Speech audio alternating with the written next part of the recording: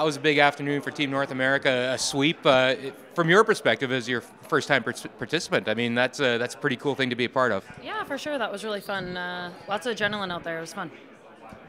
Mark, you know how important a sweep is in terms of momentum, and that just kind of puts such a positive vibe through your team and can have a negative effect on the other guys. Yeah, we've seen it before. A lead on Friday is a big thing in the Continental Cup, so we're happy with that. You know, we've actually struggled in mixed doubles over the years as a team, so to clean sweep out there today was a good day.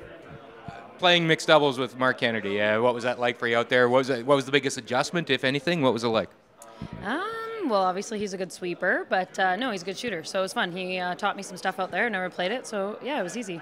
Oh, I love it. And you know, you really have to have a good chemistry with your teammate and help each other out. I think we did a really good job of that today, and I can't wait to watch Caitlin and John play in South Korea. I think they've both proven themselves as great mixed doubles players, and you know, Canada's learning more and more every time we play it, and I think we're all getting pretty good at it. Yeah. Typically, we've been seeing guys throw 2, 3, 4, and the women. Benny, obviously, you needed someone to throw hard in that 1-5 position. I don't know what to tell you.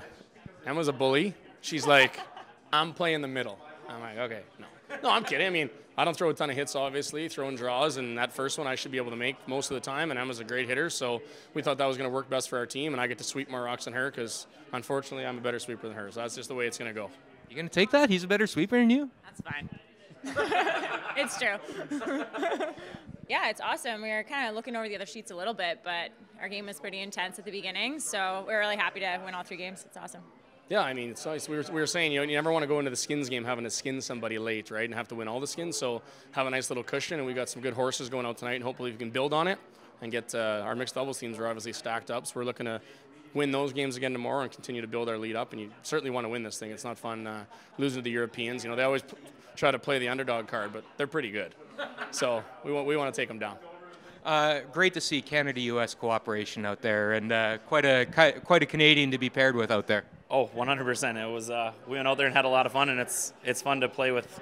Like I was just telling somebody, like a true professional, like at her craft, and it was a lot of fun to be out there. Always going to be different, especially in mixed doubles. It's so important to communicate well, but I was really happy to be paired with the skip because my skill set in curling is more sweeping and judging, so I need someone who's strong on strategy and line calling and reading the ice. So I thought it was a great combination when I heard we were paired up, and John's a great shooter. He lost the trials final for his mixed doubles, so I knew I had a good person throwing the middle, and he was a great teammate out there, and it was lots of fun.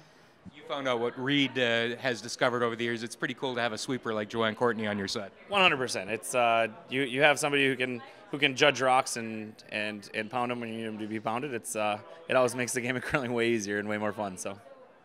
Yeah, I think we're playing well. We're doing what we need to do, and I think Brazil was a little nervous last night, but they played a lot better today. So I think they're going to get better, even better next game. Absolutely. It's a lot of pressure. You know, the country's counting on us to win, and even one loss wouldn't look the greatest. So we had to think about it. It wasn't an easy decision, but at the end of the day, getting a chance to represent Canada, it's hard to say no. So this is an opportunity you want to take advantage of. Absolutely. You know, Glenn's been to the Worlds 4 times. Obviously, I've never been to the Worlds, so a chance to wear that Canadian flag on your back is really special.